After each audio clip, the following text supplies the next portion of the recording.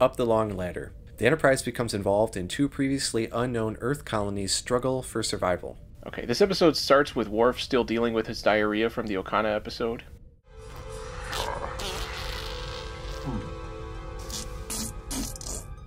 Picard calls Riker and asks him if he can identify a sound that they received in a transmission. And after first misidentifying that it came from freaking Galaga, recognize it. They determine it's actually an SOS signal from a 300-year-old Earth alliance originating from deep space. I have some questions about this. Why is it always just the captain who's doing the work? Especially after Picard says that Starbase had been studying the signal. You would think whatever could be discovered about it, they already discovered about it. He's not going to be able to add anything on his own. Meanwhile, Worf's heartburn has gotten the better of him, and Pulaski's trying to figure it out. It turns out it is the Klingon equivalent of measles. Pulaski covers for Worf to protect his dignity. Worf was just observing a Klingon ritual involving fasting. Data and Picard are having this weird conversation that doesn't make any sense. It doesn't matter. Mariposa, the Spanish word for butterfly. Thank you, Data. I thought it might be significant, sir. It doesn't appear to be, Data. No, sir. I thought it was going to come up later, yeah. They're trying to figure out what ship could be sending the signal. Data suggests looking up the manifest records, and Data mentions that some people at the time were seeking a return to a simpler lifestyle. Worf reveals some Klingon insight by thanking Dr. Pulaski by performing the Klingon tea service, which is drinking tea that basically kills you and reading love poetry while you do it. I like how he says that death is an experience best shared. It is a test of bravery, of one's ability to look at the face of mortality. It is also a reminder that death is an experience best shared, like the tea. What do you think about Pulaski hitting on Worf? See, that's where I wanted to see this episode go, but it didn't. There's always my fan fiction, though. I'm trying to think of a good name for your fan fiction. It'd have to be a Star Trek reference in the title. You cling on my heart.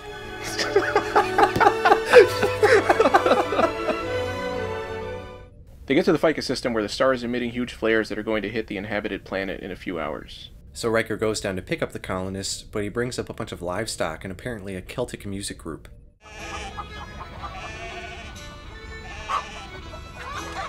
Okay, at this point, the episode could go one way or the other. I specifically think of Elementary Dear Data. This one could end in disaster, or it could turn out to be really good. The head of the colonists, Mr. Odell, is played by Baring Ingham, who I knew as Basil from The Great Mouse Detective. How the deuce did you know I was a doctor? A surgeon, to be exact. Just returned from military duty in Afghanistan. Am I right? He's super over the top and goofy. Okay, Irish people in real life do not talk like that. I don't know if anybody out there realizes that, because that's such a prevalent thing in freaking American movies involving Irish characters. But they don't, that is not an Irish accent. That is an exaggerated, stupid movie accent. And his character was so dumb. His performance was so stupid and over the top. I hated everything about it. Odell asks Picard if he would be interested in marrying his daughter Buena, and we get some dumb Season 1 music. I was hoping we were done with that. Would you be interested, sir? No. You're quite sure? Quite sure. Yeah. He's quite sure.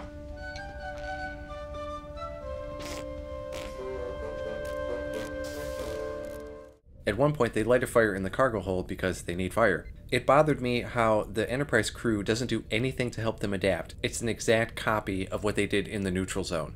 Riker meets Odell's daughter Buena, and doesn't seem to care at all that she's a complete bitch.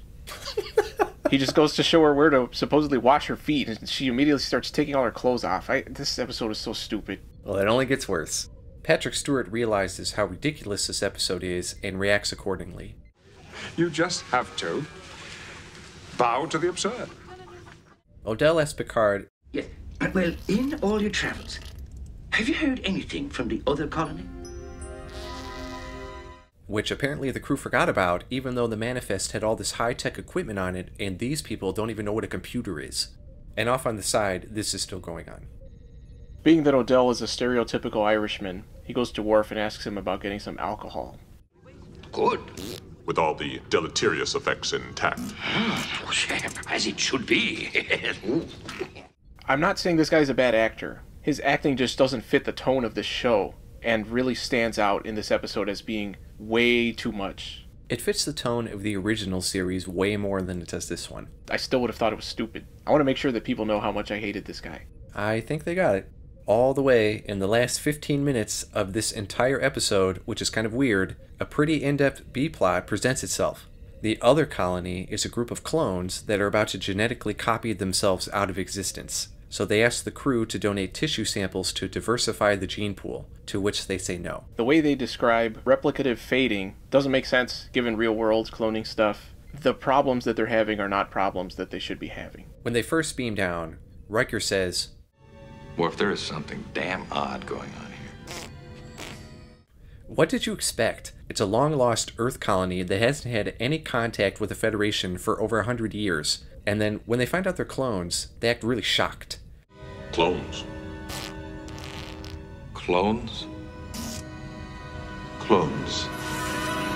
Are clones that outlandish in the future? And during this whole thing, they put the first group of colonists completely off to the side. It's like they never even existed and we started an entirely new episode.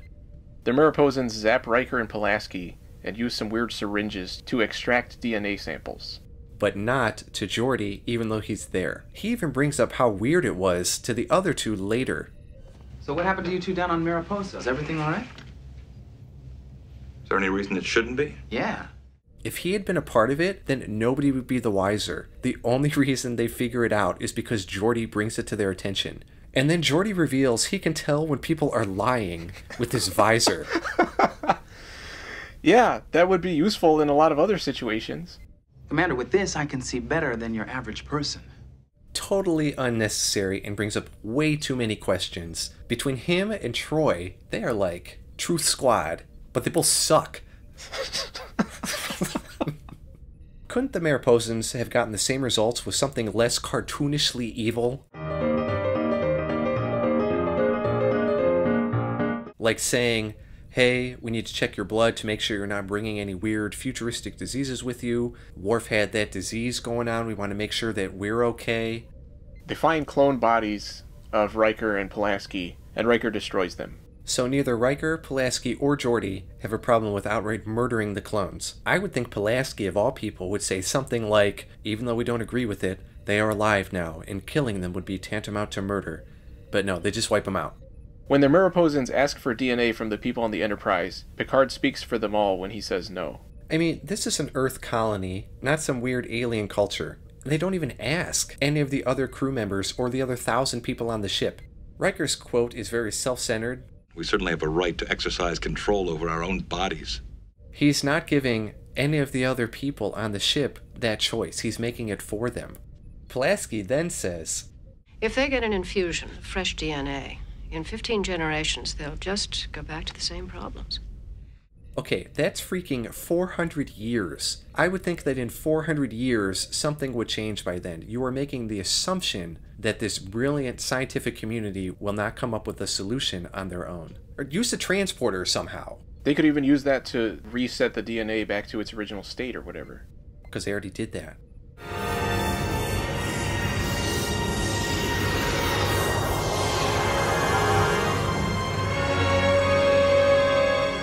So then, to make things even worse, the crew decides to use the other group of colonists as cattle, also without asking them first if it's something they even want to do. I hate how they decide how not one, but two entirely different cultures have to do what they say, or else. Starfleet is nothing but a bunch of hypocrites, which we knew already. He is personally deciding that these people are less than normal people, and he should determine what happens to them, and keeps pushing and pushing without any new reasons after they've already both said no. And then...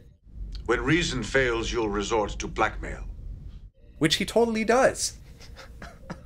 What gives these assholes the right to decide for them? Especially given that the whole conflict of the second half is that the Enterprise doesn't want to do what these other people are trying to make them do. And then when Buena, the strongest character who has the only chance of refusing this, and she starts to refuse it, Picard blackmails her too. What a dick. This is going to work. These people will need your strength, your guidance. Oh, if you wish, you can stay on the Enterprise. We will drop you off at a starbase. You can leave if you want, but you're condemning your people to death. Oh.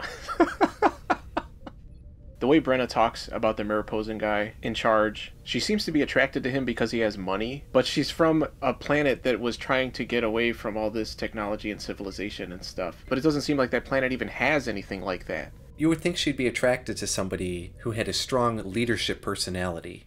Up the long ladder. Overall, I give this episode an F for fucking stupid.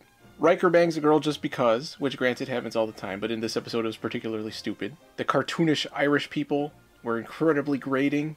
The clone stuff didn't make a lot of sense. The whole episode was dumb. Hard F. And Klingon's diarrhea never went anywhere. That's what they used to fuel their fire. After he made him the alcohol, he's like, oh, do you have any kindling for us? And he's like, hold on. Klingon fertilizer is the best. Kalus's shit burned for 1,000 years. To this day, to eat the kromkrok is considered an honor. I give it a D-. The A-plot, a bunch of stereotypical goofy Irish people. The B-plot, a nonsensical scientific clone thing.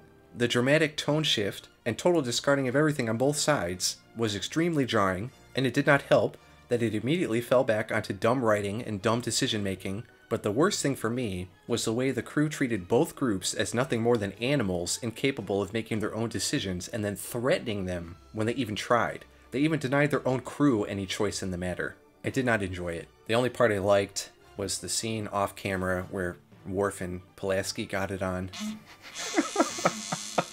Yeah, this episode could have been so much better.